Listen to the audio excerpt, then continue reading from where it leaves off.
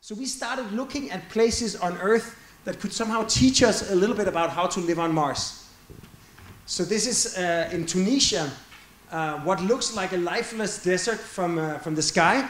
When you start diving in, you realize that it's actually a dense village. It's full of houses that have been dug into the ground. And basically they've been dug in to exploit the thermal mass of the soil to keep steady temperatures. So it's very cold nights, it's very warm days. It has a blazing sun. So you have the shade and you have the thermal mass that creates a nice livable space. We went to the Canyonlands in Arizona. Again, what looks like a desert landscape. When you look closer, the big cliff walls have actually become the canopy for large civilizations where people were living under the shade of the rocks above, protecting them from the elements. And finally, of course, it's quite cold on Mars. Greenland, the Arctics, sort of using the insulating ability of snow and ice, because when water freezes, it captures air bubbles, so it actually works as insulation. Also, the geometry of the ground cave or the igloo is a spherical, of course, because of it's built with pressure, but also it has an optimum relation between contained volume and surface. So we thought, what would a Martian vernacular look like? And of course, to begin with, we have to arrive with a habitat module that we have manufactured at home.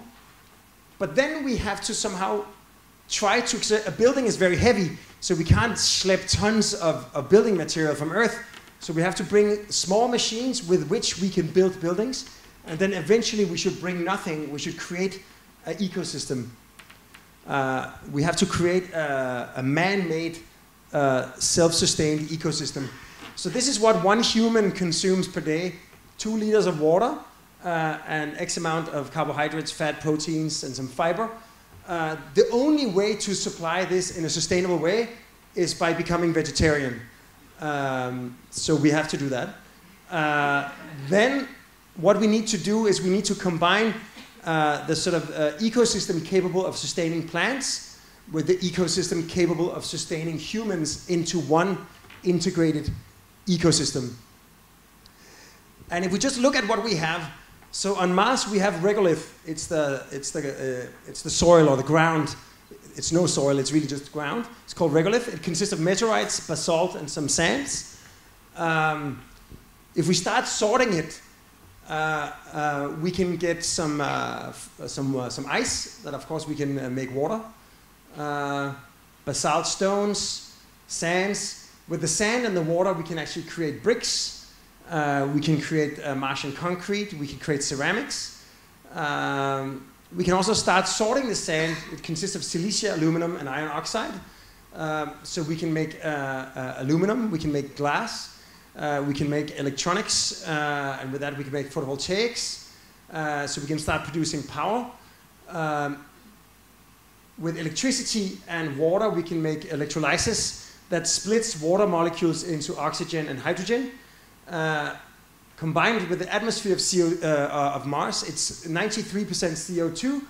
We can create, with the Sabatier reactor, we can create methane, and we get oxygen as a byproduct. So we can actually use that to make rocket propellant so we can fly home if we want to. A byproduct is more water and some carbon monoxide. Carbon monoxide and iron ore create steel, and we can also create plastics, hard plastics, soft plastics. Of course, we're going to recycle everything because we need to, because all the resources are going to be very precious. And we can make transparent plastics, so we can make inflatable membranes. So we can make greenhouses where we can plant plants, root zones for biotreatment, so we can actually clean the water we have, aeroponics, aquaponics, hydroponics, food, and finally we can sustain human life. So using only ingredients on Mars, we can actually create a self-propelling circular economy and an ecosystem. We're going to have to shrink our spatial needs a little bit to begin with, to roughly a third of what we have here. And then there's the radiation. Just on Mars, you get 110 MSV of radiation. just by comparison, a radiologist would get 50 in a year. Airline crew would get 20. That's sort of the upper level. At sea level, you only have 3. But we found out that a typical American only spends 7.6% of their day outdoor. If we say we only spent 18% of our day above the ground, we can get our, so 4 hours a day in the complete exposure. We get only 18 MSV, that's the same as the cabin crew. But of course, instead of having indoor or outdoor, we need to have more gradients. So we started looking at what are the sort of habitats we can look at. Inflatables make a lot of sense because you can capture air, you can keep pressure, but it won't protect you from meteors and it won't protect you from radiation. 3D printed structures are smart because you use the local regolith as a kind of cementitious fabric to build buildings with very small machinery. They will have more protection from meteors, but insufficient. They won't be tight enough, so they'll leak, and they won't protect you from the radiation. And finally, excavation will give you full protection from radiation. It won't be. It probably will leak some, and also you won't have any daylight. So let's say none of the alternatives function on their own, but combined, you actually get what you need. Imagine creating an inflatable membrane, then you start construction inside the pressurized environment. You excavate and you start using the excavated material to print.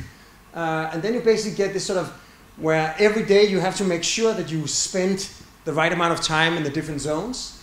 And this sort of logic, you can then sort of start creating larger and larger habitats connected above ground, below ground. And as you get bigger and bigger, you can imagine like a main street connected into almost like a city network. So that's how we sort of imagine this sort of progression over the next years. So the goal for this project is to have an inhabited city on Mars with 1,000 people in 2117. So even for an architect, that's a little slow. To test all the hypotheses, we'll start breaking ground next year on the Mars Science City in Dubai, in a piece of desert in a big national park. We're going to move all the palm trees inside the habitat so that everything really looks like Mars. It's going to contain exhibitions and research and university. It'll have like gardens where we test farming, where we have outdoor exhibits, and where we test different technologies in photovoltaics and sort of ultra efficient agriculture. This is what it's going to look like from the outside. Inside, you'll have this sort of a forum about interplanetary architecture. One interesting thing when you 3D print, when you build with plates, straight lines and hard corners make more sense. When you 3D print, it's actually the amount of material and the amount of time.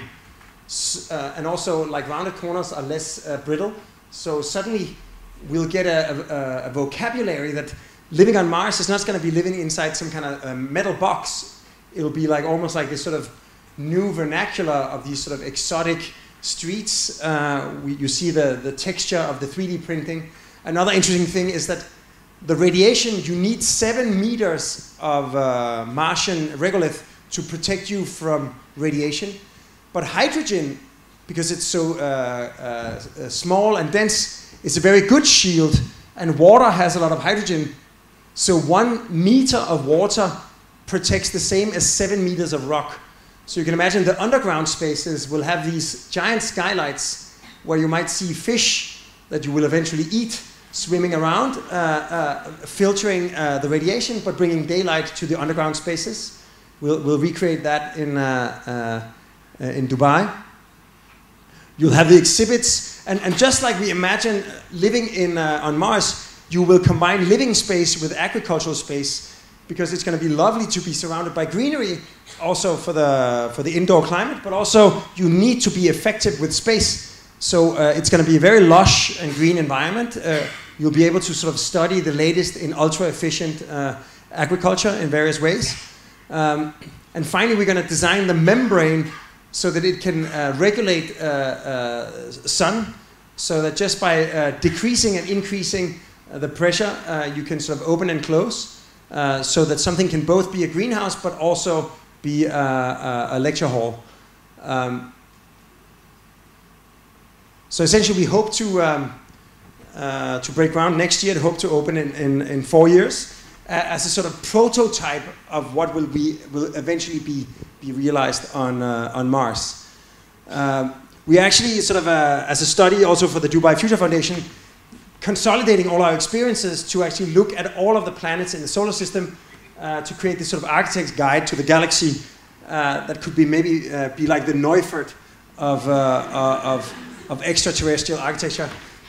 So just to sum up, and maybe one argument that I find quite valid is that why spend all this energy on going to Mars when we have challenges on Earth? If you look at the 17 Sustainable Development Goals of the United Nations that have just been ratified by 193 countries, 8 of them relate to the built environment. Drinking water. We actually have 1.5 billion cubic meters of water on Earth. We only have 5 million cubic meters of ice on Mars. So we have to be super efficient and really treat water preciously. On Earth, we obviously have a lot of land. On Mars, we have to be 10 times more effective with the amount of space we use for agriculture. On Earth, one of the main sources of global warming is fossil fuels. You have no fossil fuels on Mars, so you will have to fuel yourself with renewable energy. So in a way, all the challenges that we face on Earth, if we become successful at living on Mars, those technologies, we can bring them back to Earth and become great custodians of Earth. And I think it has to do with perspective. A lot of astronauts claim, and this is the photo Earthrise from the Apollo 8 as it orbited around the moon. They saw Earth rising over the surface of the moon. And all the astronauts say that it gives you a different perspective, suddenly to see your own planet from outside. I'm imagining that in maybe a few decades, maybe our children's generation are going to be standing on the planet that they now call home, looking at a big blue star on the sky. And this is basically what Earth looks like from Mars, as seen by the Curiosity rover. And sort of almost like imagining that the technologies and the discoveries they have made by going from Earth to Mars is essentially also what now makes Earth a more sustainable and more inhabitable planet. And as a sort of last thing, if you look at the red planet, you can imagine over a period of 100 to 200 years, if we start releasing oxygen into the atmosphere, we start growing plants, this is what Mars will look like with liquid oceans and a biosphere. And suddenly the difference between Mars and Earth is much smaller. So, and maybe to sort of to round it off, I think there is something about architecture which is essentially that you can say as humans we have adapted. Life has evolved on Earth by adapting to the environment. The fish strands on the land and it starts moving around with its flippers and slowly develops legs. The monkey gets out of the jungle into the savannah and it suddenly stands on its back legs, liberating its front hands to actually manipulate stuff. And then we invent tools and technology and architecture. And suddenly we as humans, rather than life adapting to the surroundings, we get the power to adapt our surroundings to life. It's almost an inversion of evolution. And I think the ultimate challenge, of course, is that we now have the power to take good care or to destroy our own ecosystem. And with that, we also suddenly get the power to really migrate way beyond our origin in East Africa. And of course, with great power comes great responsibility, and I think it's a responsibility and a possibility that we have as architects.